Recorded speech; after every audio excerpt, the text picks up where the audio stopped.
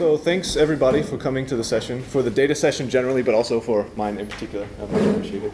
I'm going to talk a little bit today about anomaly detection on streaming data, which is something that I'm really interested in. I like doing streaming analytics and stuff on streams. It's fun for me. So if you are hearing and seeing the stuff that I'm saying and you think it's cool, you can tweet #Drake #hacker. That's fine. If you're hearing what I'm saying and you think it's crazy and this guy doesn't know what he's talking about, Drake thought leader. Nobody on Twitter will know what's going on, but we'll know, right? We'll know. In here, it'll be for us. So, credit to Josh Wills, by the way, for this. I thought it was funny, so I put it in the talk.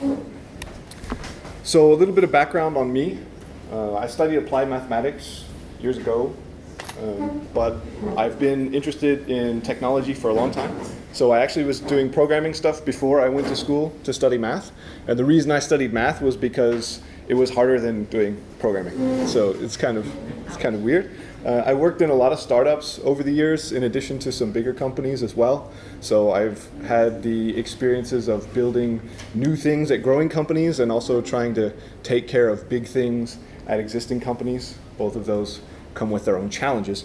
And I've worked in all kinds of different industries. So I worked in financial services for 10 years. I worked in oil and gas for a while, in healthcare, e-commerce, online travel. So I've kind of had a very broad experience in terms of what I've seen over the years.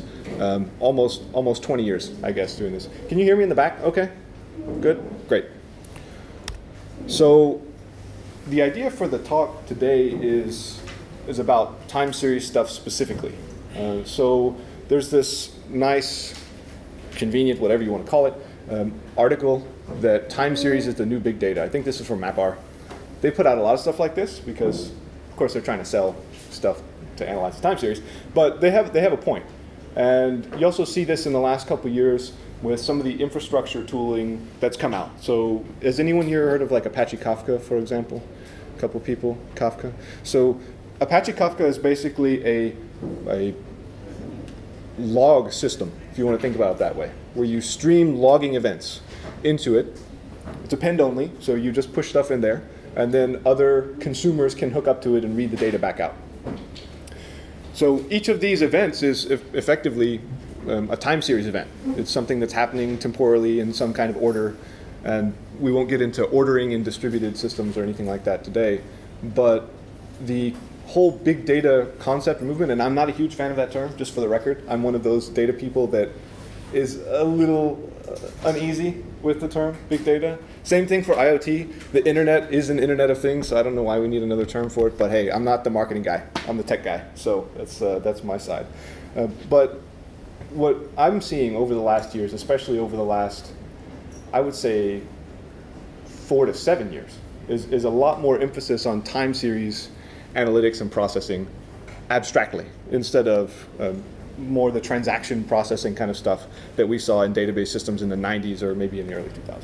So people are thinking about this problem more generally instead of like how do we build OLAP cubes to do analytics on our sales or something like this. You're seeing systems that are coming out that are designed to process time series events. And I think this is only going to become more common. So as we get more sensors producing more streams, sending data to more places, we're going to have more advanced ways of dealing with this time series data. I don't think there's any way around it.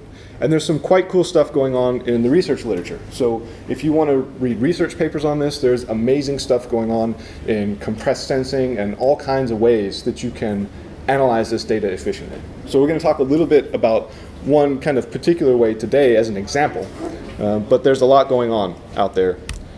And the problem that we're trying to solve generally. Adjust my HDMI. I can't adjust my HDMI, but I'll tell you what I can do. I'll tell you what I can do. I can get rid of my red-shifted video. Who wants blue light in their screen? I don't. It's just my personal. Okay, better? Cool. So the problem we're trying to address today is actually this one. So if you have some stream of data, some time series, whatever, you want to be able to detect when things change. And as a human, like, we can look at that and say, okay, that's where it changed. It's very clear, right? But if you have 500,000 or 1 million of these different times, there's no way a human can look at it. You need a machine to do it. There's just no, you can build this nice wall of screens. Who here works in a company that has a lot of dashboards and stuff on screens? Wow, a lot of hands. How often does anyone ever use those and look at them? Never, right? Like maybe for the first couple days. You have alerting? You have alerting? Yeah, you set like Nagios or something? Siren. Siren, okay, okay. And how many of those alerts have an inbox rule that goes directly to like archived? To my garbage. Garbage, wow. You're brave, you're brave. Okay, so as this gentleman is saying, the problem with this is there is a ton of these metrics and there's no good way to deal with them. Right? So a lot of people are doing alerting. Threshold alerting is one example we'll talk about in a little bit. But this is the problem, and it's a big problem. Especially, it's not a new one though. If you look at companies like Singtel or infrastructure providers, they've been dealing with this a long time. So it's not a terribly new thing, but it's becoming a bigger thing as we have more devices producing more streams. So this is kind of the problem. We want to identify weird stuff that happens in data streams. Everybody cool with that? All right.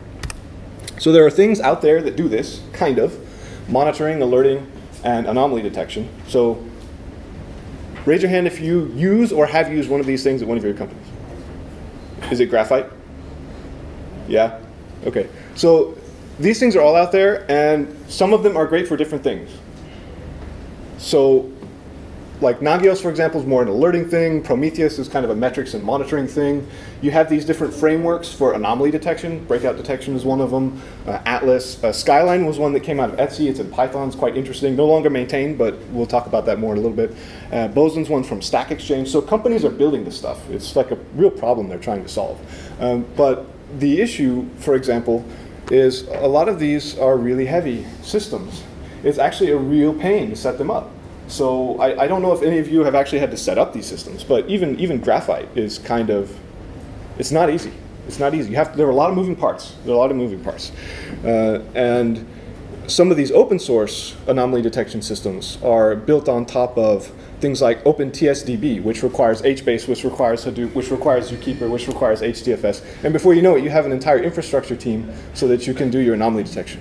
Like, you're laughing, but it's true. I've worked in companies where it snowballs. Somebody, usually like a well-meaning product manager, will say they want to have some kind of metrics about their product, and it spirals out of control, and sooner or later, you're building this anomaly detection system, and you have a whole like big infrastructure team supporting it. So it's a real thing, and it's a problem, because people are coupling the analytics of the time series with the anomaly detection.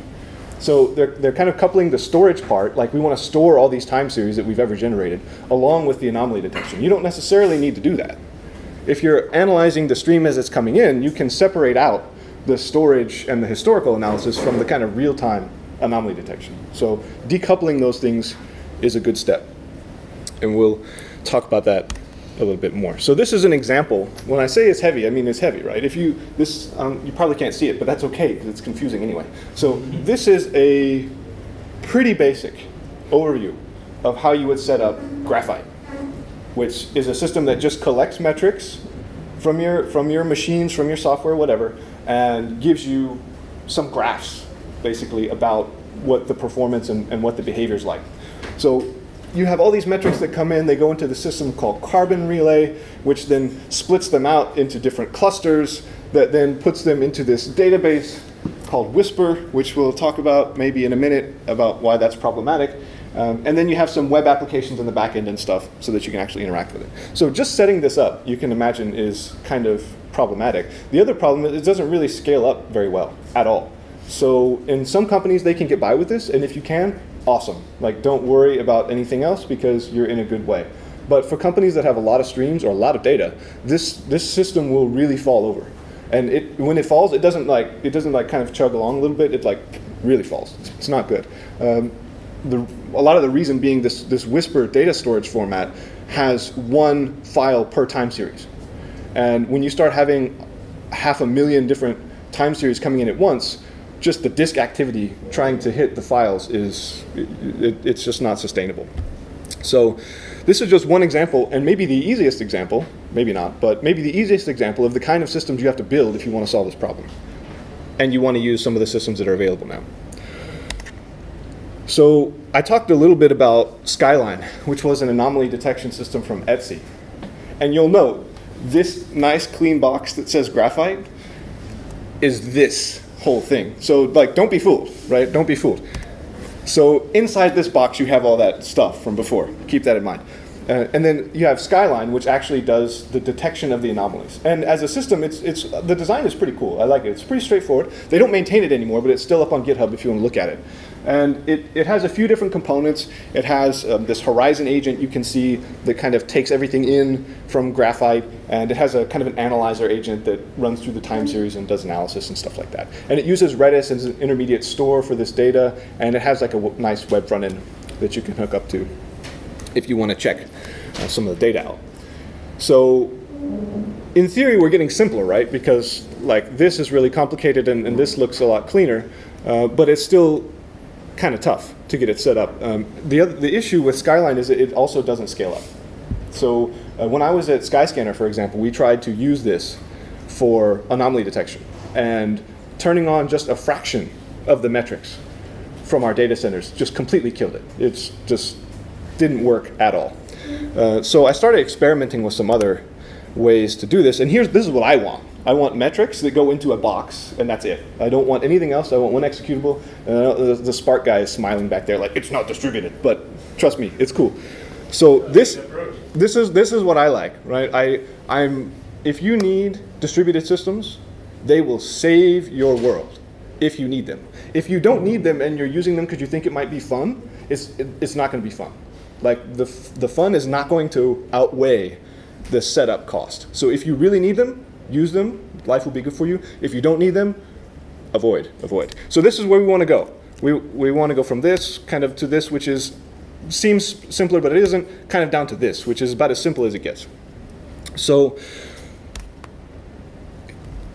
the question comes up, how can we do this analysis on these streams, right? Because we don't want to store a lot of the data because that's expensive to store it. And if you have like 1 million different metrics, that starts taking up space. So really you want to start computing things as you're receiving them. So one way you could do it, don't do it, but one way you could do it is just assume that your data is normally distributed and Gaussian and all this nice stuff. Did anyone here besides Alexander study math and me? Any math people? Really? Like, you majored in mathematics? Oh, okay. That's okay. Does anyone here major in mathematics in yours? Just us. Wow, okay. So the idea here is you're computing the standard deviation of some time series, right? But you're doing it in a way that you are computing this incrementally as the values come in. So you're just getting a value, updating your mean and your standard deviation, and you're tossing it away. So the only thing you're keeping are these summary statistics. And the problem with that is you're making some extremely strong assumptions about your time series. Like really strong, like the fact that it's normally distributed, which it probably isn't. It may not even be unimodal, in the sense that it may have not one peak, but like 2 peaks, in which case this will be completely wrong. But as an example, it's quite useful. I'll show you why in a minute. So don't do it, but it's useful for our purposes now. So it will detect these point changes, like these step changes or these spikes, it will be detected. But the problem is that approach is really sensitive to outliers, which is kind of a silly thing to use if you're trying to detect outliers, because it will change your distribution. It will change the parameters. So if you have a mean that's streaming and then you have one value that spikes up really high, it's going to shift the value of the mean in a way that you don't want. But it will still work. So if I have some time, I have time? You're so captivated you're not tracking the time. No, we have another about 3 minutes, 5 minutes, right? Right. Okay, cool. So to give you an, wow, that's really small. Okay. That's also not working. A little better?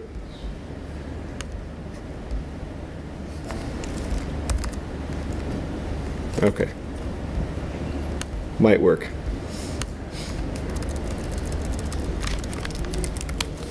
Okay.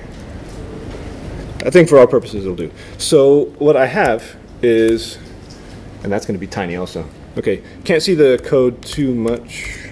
Oh, okay, that's better.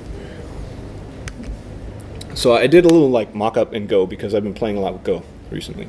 So this is kind of a test client that generates graphite-compatible metrics. That's really all it does. It takes a random string for the metric name and a value and a timestamp. Nothing crazy. And then on the back side, I have a receiver here. It just listens on UDP for reasons that we can talk about later if you want. And it will store these metrics, compute the, so when it adds a metric, it will actually update the mean and the standard deviation and all that jazz as it goes. And we can do this anomaly detection in a completely streaming way. So it doesn't store any values. This is the important part. When you have super high cardinality time series data, like you have 1 million time series, right? The less you store, the more you can analyze. And if you are doing this online, then the analysis is kind of happening as the data is being received. So you don't have to have a separate thread or something that's doing the analysis. So just as a quick example, if you can see. So what I'll do is I'll start the test client with just producing normal values with like mean and normal standard, mean and standard deviation. And it's like 5 metrics right now. So that's why you're seeing like maybe only 5 things. I just limited it to 5 so that you can actually see it. And you see the mean and the standard deviation are being computed. So it's numerically close to 0 and numerically close to 1. We're not keeping any values though. That's the important part to keep in mind here. So it's actually computing this as it's streaming in. So we're pretty close to where we expect to be there. If I stop the test client and make a change so that the values are now like wildly different. So I don't know if you can see it. So what I've done is I've basically changed the variance of the data to be super wide. So you're going to get a lot of outliers now. And then if I restart the test client, you'll see on the end, those arrays on the end start to fill up with anomalous data. So what we've just done is basically detect those kind of things that we said we wanted to in the first plot. So we've actually successfully solved that problem in this way. Now, you don't want to do this in practice because there are much better ways, more numerically stable and appealing ways to actually solve this time series problem. So for example, if you do it this way, your mean will shift over time. So it's actually better if you have a kind of sliding window and some kind of decay, exponential decay or something inside the sliding window. So you can keep a little bit of history, but not so much. And you also have more representative statistics for the data that is being generated. But for simple proof of concept stuff like this, it's really easy, it's really fast. You don't need all of the super heavy frameworks and stuff that are out there. You don't need, where's our nice, you don't need that to do this. It's like I think it's like 150 lines of Go code to do this. It's not a big deal. And I've tested it up to over 80,000 events a second on my laptop with a cardinality of 500,000 time series. So 500,000 distinct time series metrics, 80,000 events per second on a super old MacBook Air. So it's not that hard to do. You get tons of performance out of single machine analytics if you can do it effectively, if you can do it online. So if you don't need a cluster, don't go for the cluster. If you need the cluster, talk to this guy, he's the expert, and I'll be happy to take any questions that you have. Thank you.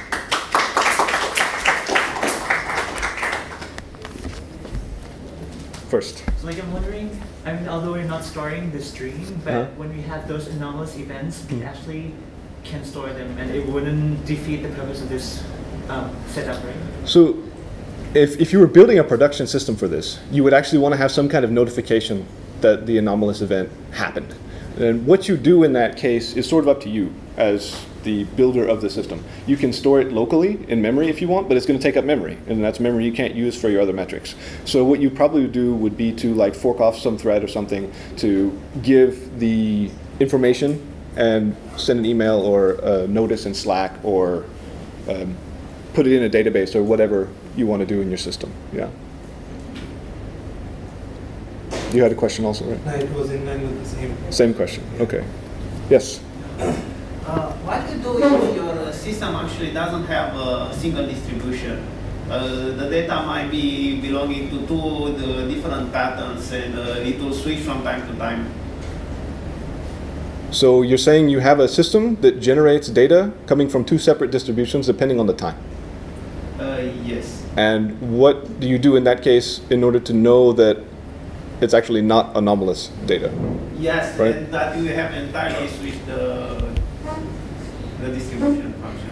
Well, it would depend, at least a bit. My first question would be, how often does it switch? So if it's switching really, really fast, then, and those two, you could think of them as independent time series, right? You could think of them as being generated from two different distributions. And if it's switching really, really fast, you may have some mixing there that the system can handle. If it's something where every 5 days or whatever, it just goes from one distribution to a completely different distribution, then that's a different problem. I don't know if I've ever encountered anything like that in practice. Have any of you ever seen that? Has anyone seen that? No? So I've seen systems that have mixing, like you're meaning. That's usually not so hard to deal with. But in a system that goes from one distribution to some completely different distribution, I don't know if I've ever encountered that. But let's talk more about it after the session. Any? Yes. I want to ask what kind of database you will store? I'm sorry, I can't hear you very well. What kind of database I think for Database? For what? installing the time series? That's the best part. I don't store them. That's one of the things that helps make it so fast. But you want to compare all the time. Oh, like if I actually wanted to store them. Okay, so this is the question is like, how do you store these time series if you want to do analysis on them later? So this system was basically demonstrating that you don't need to combine the anomaly detection part with the historical analytics of the time series. So you can decouple those and get a lot of good performance out of the anomaly detection part, leaving the analytics off to the side. So there are a lot of systems out there that you can use for this. So it depends on how much data you have, what the time series values look like, how fast they are. A popular one is, as I mentioned, OpenTSDB. If you need it, it can be really helpful, but you're going to have to do some work to get it going. They'll tell you that you don't. So when you go to the HBase website, they'll say, oh, you can download this stem. See, you're laughing because you know. They'll tell you can download like this standalone thing and standalone version, and it's so easy and it's so easy. And there's like a nice XML config file that doesn't look too horrible. But if you want to do it in production, it starts to get nasty. So that's one option. If you don't have a ton of data, you can just use any regular database. I mean, people frown on this now because there are so many database options, but you can get pretty far with Postgres. Like, don't underestimate Postgres. Like, it's probably a good option. But it would depend on your data volumes. It would depend on your data volumes. There are some other databases that have come out recently, like InfluxDB, which is supposed to be tuned for this. You can even write your own if you want. You can use some log structured merge tree implementation or whatever magic and build your own. If you want to do that, I don't know if that's interesting for you, but there are tons of options out there. Are you smiling because you're like, never build your own time series database? No, it's fine, but you're going to take you about 10 years. Yeah, That's the given statistics for developing your own database. You need around 10 years. Yeah, it's not trivial. So my recommendation to people for data storage, anything, is you're probably fine with Postgres. I've known some companies and I've worked at companies that aren't, but they're rare. The times where people need something besides Postgres are much fewer than the times where they want to use something fun that's new. Yeah. For the anomaly detection, can you just run it off another machine? Sorry? Can it run on just another machine and pull the data of graphite? Can what run on another machine? Anomaly detection. Yeah, so where's Skyline? So that's basically what Skyline does. It actually runs on a cluster of machines because the performance is a little bit problematic. But what it does is it just takes the metrics from Graphite. When they come into Graphite, you just split them off. You split off the metrics and send them to Skyline. And the system that I demoed actually takes Graphite compatible metrics. So if you wanted to, you could redirect your Graphite metrics into the demo that I built. Yeah. You wouldn't normally run it on the same machine because in a larger deployment, the Graphite has some performance challenges. So typically you wouldn't run anything else besides one of the Graphite components on that server. Yeah. How do you deal with time series that don't are constant in the normal case, but follow some patterns. For example, some number of views of a website, which changes over the day and changes over the weekday and is different on the weekend, for example. So the seasonality, basically, what happens when you have daily or weekly or yearly or whatever seasonality. So there are time series analysis methods you can use for this that will account for the seasonality. You can also decompose the time series into like a trend component and a seasonal component and a noise component and analyze those independently. But there are quite a few algorithms that will take care of this for you. The one a lot of people use is Holt Winters or different kinds of exponential smoothing. So it's certainly covered in the standard algorithms, and actually Graphite also has these functions built in. So if you're using Graphite, I don't know, this may be an option for you, but we can talk afterwards about particular implementations if you like. But there are many, many options. Any more questions? We have time, maybe one more. Okay, I have a question. Okay. So like, how does this like methodology fit in with online learning, or does it ever fit in streaming analysis So at all? the demo system is fully online.